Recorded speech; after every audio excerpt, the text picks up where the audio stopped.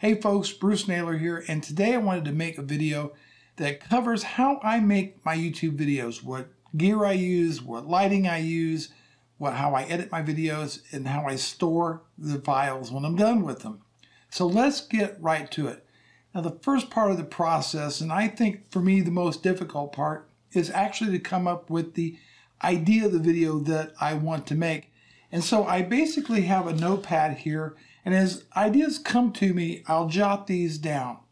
And then I will do some research on the topics that I want to talk about. And I use your comments, for example, as potential topics for videos. I use TubeBuddy, I use Google Trends, and a whole host of other technology websites to come up with ideas and to do research for these videos. Okay, my main camera that I use for my talking head videos is my Canon 70D. This is an awesome APS-C camera or crop sensor camera, which has, there's a new version called the 80D out, but this works really, really well for me. I love the color that this camera produces, and I love the super fast autofocus, and that's important when you're a one-man band. You don't have somebody, racking focus for you or manually adjusting the focus on the camera. Paired with this camera, I have the Canon 18-135 USM lens. Now this is a minimum or a maximum aperture of f3.5, so it's not really ideal for my room because it's a little dark in here, but with a little additional lighting, it actually does a pretty good job. I'm looking to upgrade this lens probably to the Sigma 18-35 art lens somewhere in the near future. Another advantage of this camera is it has the built-in flip-out screen, which is perfect for a lot of people making YouTube videos, so you can see yourself, make sure you're in frame. You don't want to record a whole video only to find out you were out of focus or you weren't even in the shot to begin with. Now the Canon camera comes with several built-in picture styles, and really there's two that I use. One is called Faithful and the other is called CineStyle. And it depends on how ambitious I want to get with the video, how much color grading and correcting that I want to do. Now, one of the downsides of this camera is it does not shoot in 4K. It does not shoot 1080p and 60 frames per second. As I understand, the 80D does at least do 1080p 60 frames per second. This one doesn't, but that's okay. Okay, the tripod that this camera's sitting on is just a cheapie that I got at Walmart. I believe it's called a Target. It was around 40 bucks or something like that. But it does a good enough job for me keeping, setting the camera on it when I make these talking head videos. Now, one of the cool things that I have done is, in order to remotely control this camera, is I actually have it tethered to my Asus UX501 laptop running the Canon EOS utility. And that allows me to do things like adjust the exposure, create custom white balance, change the picture profile, start and stop recording, all remotely on my laptop. So it acts like a giant monitor, which I really, really like. Okay, so let's talk about my B camera. And this is the Canon T6i Rebel camera. And it's a wonderful camera. It's more light weight than the 70D. It also has only 30 frames per second, 1080p, but it's got the same great color science. Doesn't have quite as good as autofocus as the 70D. It uses a hybrid autofocus system, but it still does a really good job, and I do shoot with CineStyle on it. And I also use the Rode VidMic or Video Mic Micro or Video Micro shotgun microphone on top. And I keep it kind of in ready to go for vlogging, so it's mounted on the Manfrotto Pixie Evo 2 tripod. So that's what I use for my B cam, and it actually does very, very well. I do intend to do some vlogging next year. I just got to figure some things out with that. Now, sound is very important. In fact, people will forgive bad video over bad audio. And so on top of my 70D, I have the Audio-Technica 8024 shotgun microphone. And microphones are one of those things that is very personal, and how you like how it does your voice. That's really the most important thing right there. But it saves me from actually having to sync up audio in post or to wear a lapel mic, which I don't like lapel mics. I just don't like getting wired up before I sit down to make my videos. So that's what I use to record the audio in my talking head videos, etc. Now for voiceovers, I use an Audio-Technica AT2020 USB microphone that's attached to a Heil boom arm, and it just does a really wonderful job. For vlogging, I use the Rode Video Micro microphone, and it's for several different reasons. One is weight. When you are vlogging, you want to shave off as much weight as you can to make it more portable. Secondly, it does not require a battery. It draws its power directly from the camera.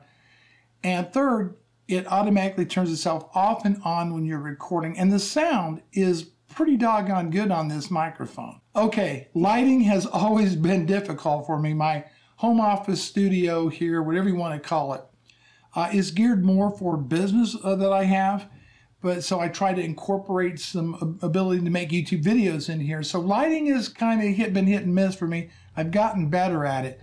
And some of my main lighting are the Neewer 160 LED lights. Now these are only about 30 bucks right now on Amazon. And they're called 160, so they have 160 LEDs on them. They run on either AA batteries, I think it takes 6 of them, or you can use the standard Sony NPF batteries as battery packs for them and get more time out of them. And of course, those are rechargeable. Or finally, like I did, I found an AC adapter that plugs in there and they can run off of regular electricity. And that's how I have 2 of my 3 set up. Above me, I have a ceiling fan that has 3 60-watt daylight LED bulbs in them. And then I got another lamp that also has 3 different 60-watt LED daylight bulbs. And I stick with daylight for the color temperature so everything kind of stays consistent light-wise in the office. I personally prefer natural light like I'm really shooting with right now. But because I only have one window and it's wintertime, I'm only limited to recording videos certain times of the day. So if I want to record at night, then I have to rely on these lights. Of course, you can sink a lot of money in lighting. In fact, lighting is really critical to getting good quality video. Well, let's talk about tripods, because you've got to have stable video. Nobody wants to watch herky-jerky video. And so my main tripod is the Manfrotto 190X3 tripod, and it is a thing of beauty. It's all aluminum. It can go down to ground level. It is just a very well-made tripod, and it's probably will last me the rest of my natural life. It's just so well made. But the tripod is only part of the story. A good head is also important, and I use the Manfrotto, and it's the MHX Pro-2W fluid head, and that gives you really nice fluid pans and tilts with your camera. Not a substitute necessarily for a slider, but you can do some really cool shots with that fluid head, and it is just nice and buttery smooth. Now for vlogging, I have a couple different tabletop tripods. One is the Joby Focus, or the Joby GorillaPod Focus with ball head X, and it is a metal and very heavy, but very bendable and really amazing little tripod. But I don't use it that much. I actually prefer my Manfrotto Pixie Evo 2 tripod. I think it's more comfortable to hold in the hand. I think it adds less weight to the setup, and it makes handheld video really nice because you can grab onto the bottom and use it as a stabilizer. I made a video comparing that tripod with the Joby GorillaPod Focus with ball head X. Okay, so once I've actually shot my video, I've sat down at the desk and I've recorded this, I've shot the B-roll. Well, it's time to edit the video. And I have 2 computers in my office. One is the Asus UX501 that I use for tethering, and also if I want to record some audio.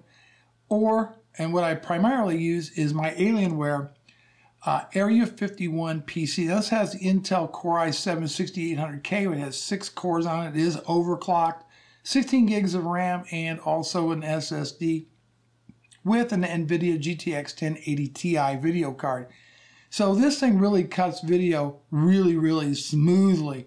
I do need to increase the RAM on it, and I do want to increase the internal storage with a little bit bigger or an additional SSD. But for right now, it gets the job done. Well, let's talk about the editing software I use. And once I import my footage onto my Samsung USB 3.0 external drive, I then go ahead and open up Magic's Vegas Pro 15. And I've tried lots of different editors, and it is one of my favorites. Final Cut Pro X or 10 is one of my favorites. Sony, or not Sony, but it used to be Sony. Magic's Vegas Pro is excellent. And I also been enjoying working with DaVinci Resolve 14. In fact, I may switch over to Resolve 14 due to its excellent color grading capabilities. Once I edit the video there, I'm not quite finished. What I have to do is I have to store the original footage and then the finished product, the MP4 file that I upload to YouTube. That MP4 file gets copied over to my Synology NAS device, and then it's on a RAID system, mirrored RAID system. So I always have that copy of that original file. And then the final footage, the archival footage, I use an archiving export from Vegas Pro, and I archive it over to a 3 terabyte G drive, 3 terabyte external USB drive. Well, I think that pretty well sums up how I make my videos. The equipment I use is nothing tremendously fancy. It's, you know, good quality gear, and it should last me for many, many years. Eventually, I'll probably upgrade the 70D. I'm praying that the Canon 90D will offer 4K capability, but I'm not holding my breath on that. So that's it. I just wanted to share this with you, and thank you so much for watching. I look forward to your comments down below. Bruce Naylor, take care.